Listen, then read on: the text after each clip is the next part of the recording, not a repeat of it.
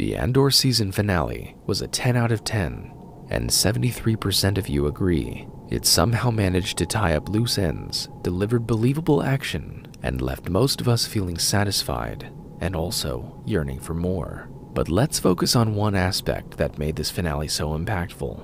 The one thing that set episode 12 apart. The emotion.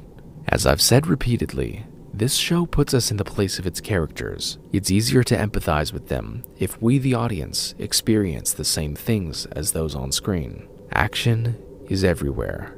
Dialogue is special. But if there is no emotional connection, the episode, the finale, and the show itself will not be memorable. Let's look at 3 examples of how the creators use our empathy to build our investment. First, we see Andor visit his father's stone. This is the first time we've seen what the bricks look like, and just as this realization hits us, we hear Clem's voice. Flashback to a tender father-son moment between him and young Cassian. Not only is this a fond memory for Andor, but it also gives us some more depth of his character, as it explains why he is so analytical and observant of the world around him, and Cassian's subtle smile sells the whole scene. Next, we get a beautiful excerpt from Nemik's manifesto. As unexpected as this scene is, we instantly flash back to episodes 4, 5, and 6. We recall how innocent he was, how pure his ideology is, and how tragic it was when he met his end. We are torn between thinking back to what we remembered of him and soaking up the words from the book that was given to Cassian, to us, all those weeks ago. The words have weight, they have importance. The last and lasting words of a martyr, so certain in his belief that his death seemed the proper price to be paid for the ideas he espoused. We miss Nemik, and yet, as we hear his voice and understand the meaning of his words, they become much more than long sentences in a small book. They are the very spark to light the flame of rebellion, and Nemik's legacy will live on.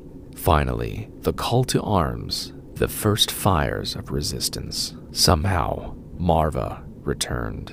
As with Nemik, we are given more from a character no longer with us. But unlike Nemik's manifesto, Marva isn't telling us new ideas or novel insights into the inner workings of the rebellious spirit.